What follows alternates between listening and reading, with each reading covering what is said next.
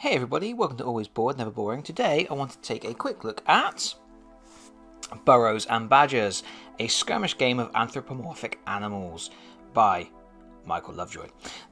This is a game that I've wanted for a little while, and the other day I happened to get an Amazon credit to my account, and so I did what all good consumers do, and I consumed. This was the first thing that sprang to mind, so that's what I bought. And it's a cool little book. It's by Osprey Games. It's published by Osprey Games, and it's sort of got that Frostgrave type. It reminded me immediately of the Frostgrave rulebook in terms of sort of size and appearance, and it's got really lovely artwork, which we'll talk about in a minute. And yeah, so I thought I'd do a quick look at it on camera. I don't have any of the miniatures yet. This is a game that's got its own dedicated line of anthropomorphic animal miniatures from Oathsworn Miniatures, and they are really rather lovely, and there's a lot of pictures of them in this book. And I need to go onto their website, and yeah, I'm just gonna pick what I like the look of, really. But yeah, I had an opportunity to get the book first, so I've got the book, and I've had a quick flick through it, and it's really cool. Burrows and Badgers is a skirmish game. It's a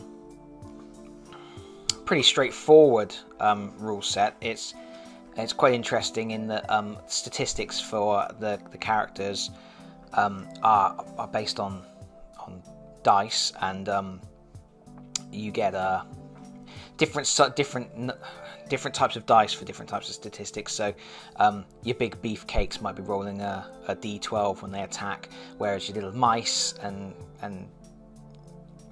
other tiny creatures, sparrows, might be rolling a D4.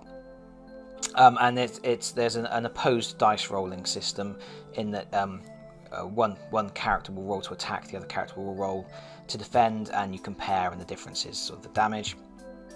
And there's a really interesting sort of critical hit system, where if you roll the perfect value of your dice, you get to add 7 to your total. So if you've got a D4, and you roll a 4, you get to add 7 to it, so there's a chance for the little guys to actually take out the big guys.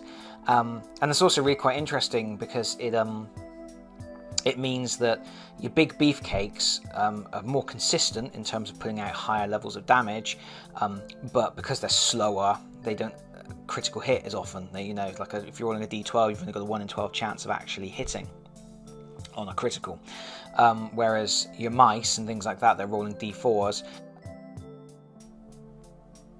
So that's sort of the main interesting point of the rule set, is that this opposed dice rolling with the critical hit system that does a really nice way of modelling how some creatures are faster but weaker and others are slower but stronger. The other selling point is obviously the setting. It's a really nice setting with anthropomorphic animals, so you get foxes and beavers and badgers fighting each other. It's quite nice, and it's set. It appears to be set basically in Anglo-Saxon England. So here's a map of the area, and I'm not an expert on Anglo-Saxon history, but down here we've got Merse, which is Mercia, and then you've got Northumbria here, so that's Northumbria, and then Strathclyde up here, that's Strathclyde. And the background is that there's a King Red Wolf, and there was a King Red Wolf of Northumbria who, I believe, he vanished under mysterious circumstances, and that is in fact the storyline of this game, is that the king has gone missing, and it's given rise to opportunities for different races like the foxes and things like that to kind of move in and try and gain some political control. So you have your various different groups of animals having little skirmish battles across the English countryside, and it's really rather sweet. It's a really interesting setting, and yeah, and it's got really nice miniatures that are all produced by, I believe, unless I'm mistaken, they're all actually sculpted by Michael Lovejoy himself and his partner,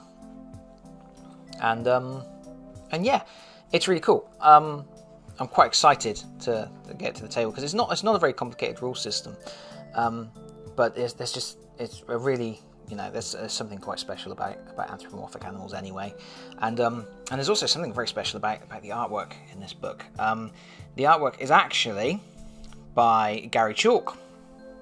Gary Chalk, old timers like me might remember that he did some work for Games Workshop and things like that, and is in fact, if I reach off camera here, responsible for the artwork for the first edition of Talisman, the Magical Quest game. This is actually a piece of Gary Chalk artwork, unless I am very much mistaken.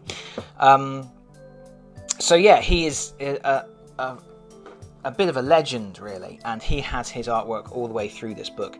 And I think even if you're not interested in the rule set, the combination of this artwork in this book and then the miniatures that you can get to go with the game just makes it something that I think a lot of people are going to be interested in. But I'm definitely interested in getting the game to the table. And I'm not going to go too deeply into what's going on in this book, but yeah, it's, if I can just show you up close some of the critters. These are beautifully painted versions of it's small production runs, as far as I know, for the miniatures, and they're all metal, and unless there's any that I've not seen yet, they're all single piece as well, which is actually a really cool thing for people who are new to hobby gaming. In fact, this is a very I would say this is a very, very good entry-level type tabletop game, because first of all, it's a skirmish game. So you're not building a whole army. You can start with as little as 3 models on your team. So even if you've got to collect both sides of the forces, if you don't have anyone to play with, so you want to build 2 armies yourself, you're basically only buying 6 or 7 miniatures to start with anyway. The anthropomorphic animals, that's a very appealing thing. I think a lot of war games are quite gritty, and for younger children, you may not want them to be playing in the realms of Warhammer 40,000 just yet. If they're very young, but you know, otters and weasels bopping each other on the head is a little bit more whimsical. Even if they are, you know, hitting each other with swords and things, you can. It's a more whimsical world. So I think there's that as well, and then the single piece miniatures is good, and also I think there's a lot of characters have fur on, and fur is one of the easy things to paint when you're first starting out with painting. If you've never done it before, you can pretty much get away with a base coat and then just some dry brushing to bring out the raised detailing. Look at that squirrel with the halberd and the full suit of armor. That's cool. So yeah, I think this is a product that, you know, it's relatively inexpensive to get into. You need the rule book, and this rule book covers everything. It covers all of the rules. It's got all of the statistics. It's got all of the scenarios, and it's got all of the campaign system, because there is a really cool little campaign system where between adventures you do a sort of Necromunda style thing where you heal your characters, and some of them get serious persistent injuries, and you can hire new members to your team. And you can develop your den. You can like grow a magic garden, grow some herbs to help your spellcasters get better and things like that. What have we got here? We have a noble mouse fighting an evil shrew. I have no idea why he's the noble mouse and that's the evil shrew. That's a stereotype, isn't it? I'm being racist or speciesist. Look at that guy. He's got a crossbow. The miniatures are they're full of character. They're really, really interesting. And like I said, it's just this beautiful artwork all the way through. There's a cool spell casting system where one of the things I like about this is it's very old school, in as much as you pick a character to join your team. You pick one to be a leader, and you can give them a special skill, and you get to pick the skill, and then as you upgrade you get new skills. If you want a spellcaster in your team, you can pick any creature, you choose it to be a spellcaster. You can pick from a selection of different schools of magic, like wild magic or noble magic, and then you can pick spells from within those schools, and for each spell some of their statistics get weaker, so you can really load them up with spells, but they become very, very squishy. Or you can you know, give them just 1 or 2 spells and make them a bit more of a combat mage. So it's that really cool kind of it's the kind of thing where you can spend ages building your warband, you know, picking different weapons and items, and really sort of making it a very personal experience. And I love that sort of thing. I could probably it's got a almost role-playing game style element to the creation of your warband, and oh, lovely piece of artwork. Yeah, it's got a very role-playing game style feel to it, and oh, okay, he's up to no good. I do like that a lot. Yeah, and I like all the options you can get for creation. Like here's a little look at your different types of animals. You've got small beasts, medium beasts, and then there's large beasts and massive beasts, and the massive beasts are the badgers. And I find it amusing that the massive animals are still only badgers and owls and dogs. It's just reminds you that, you know, you're dealing with a very small scale of things, and, you know, a lot of the creatures are mice and shrews. There's a shrew riding a stag beetle, one of the miniatures. It's pretty funny. That's a cool piece of art. I could say that about every piece of art in this book. It's that sort of beautiful old-fashioned role-playing game style of line art. It's really nice.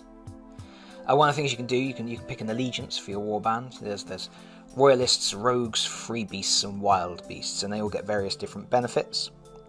The royalists are better fighters, but the wild beasts are better at moving around in difficult terrain. And then there's like the whole schools of magic, and, you know, it's really interesting to be able to sort of go through and pick which spells you want and use them in conjunction with different creatures. So you may pick like a stronger creature to load up with more spells and things like that to offset the negative impact of being too much of a spellcaster. There are some problems that I have noticed in this book. This page has actually reminded me to talk about this. This is a beautiful book. The artwork is amazing. The painted miniatures are amazing. The photography of the miniatures is great. The layout is great. It's a little bit verbose at times. I think there's certain situations where rather than having a paragraph of text, you could have just had this is it, this is it, this is it. It's sort of laid out so that when you're flicking through the rules during the game, you don't have to read a paragraph of text to find whether it's a +1 or a +2 modifier on a certain weapon.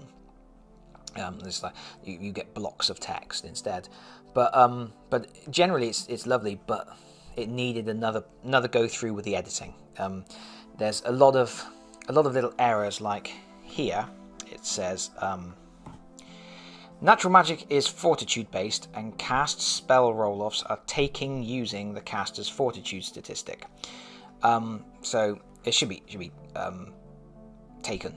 So natural magic is fortitude based, and cast spell roll-offs are taken using the caster's fortitude statistic. So that's just a minor grammatical error. The problem is it's a cut and paste error, because every single spell, Magic School, has the same thing. Light magic is presence based, and cast spell roll-offs are taken using the caster's. And then dark magic, it's there again. So it's like it's perpetuated throughout every school of magic, that one error. But then there's also there's other minor things, like over here there's any poison, and I think there was another one on this page which I can't immediately find. But there's lots of little minor errors that could have just been picked up in the edit, and I would say that there's probably an error every other page. Not major errors, but just little minor ones like that, little typos, or, you know, just things that could have been caught and would have just improved the overall. I mean, it's a nice book. It's a lovely book, lovely artwork, but it just that little attention to detail would have just made it that extra little bit better. But other than that, it's a very cool looking game. I'm very excited to go. I'm going to go on the Oathsworn website, and I'm gonna pick some models that I like the look of. There's a mage adder that's wrapped around the staff, which is really nice. There's one of the big beasties, that badger. Not looking quite as noble as the badger on the front cover.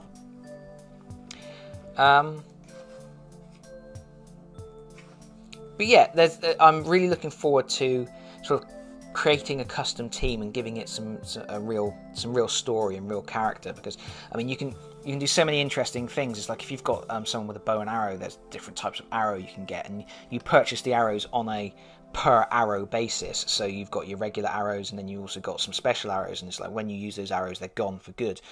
And there's ingredients that you can use for spell casting, and then when you've used those ingredients, they're gone.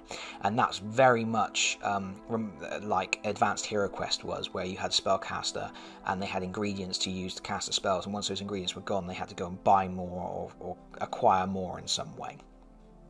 And there's a really cool selection of skills and things and so you can, as you play campaigns, you develop your characters and you teach them new skills, and it's all just good stuff.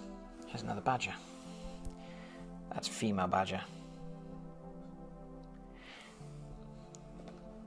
And I just think it just feels like it's because it's a relatively simple rule set, and because it's anthropomorphic animals, and because it's a small scale, it just feels like something that you can sort of get into quite easily and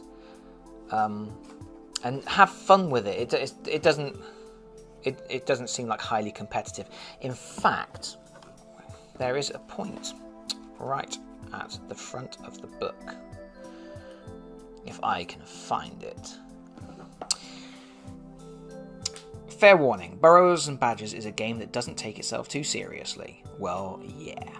The game is meant to be fun for both players rather than overly competitive. If you're looking for a tournament game, this probably isn't it. If you want to enjoy a full campaign where your characters can change and develop over the course of your adventures, then you've picked up the right book. And that seems fair enough. And then there's a couple of pages in, there's another thing that says if you're having trouble finding a rule in the middle of a game, just dice off for it and crack on. It's one of those sort of games. It feels very, very old school. In a good way, and I like it a lot, and I think that's about all I've got to say on it for now. I'm just flicking through the last few pages, but I think you get a gist of where I'm coming from, and I'm hoping that this has been an interesting look at things here. You can see there's different scenarios. There's 6 different scenarios that you can play through. I think it's 6. Maybe it's more. No, it's more. There's a witch hunt. There's an armadillo witch hunter. There's Lost in the Fog. So there's actually a lot more scenarios than I thought for.